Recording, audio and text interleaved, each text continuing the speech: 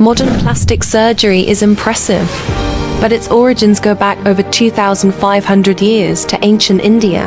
One of the earliest documented cases of reconstructive plastic surgery appears in ancient India, around the 6th century BCE, and the evidence comes from a remarkable text, the Sushruta Samhita, written by the legendary physician Sushruta, often called the father of surgery.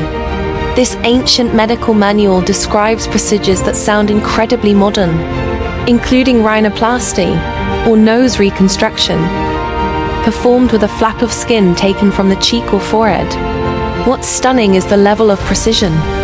Sushruta detailed surgical instruments, pre-operation hygiene, stitching techniques, and even recovery guidelines centuries before these ideas appeared anywhere else in the world.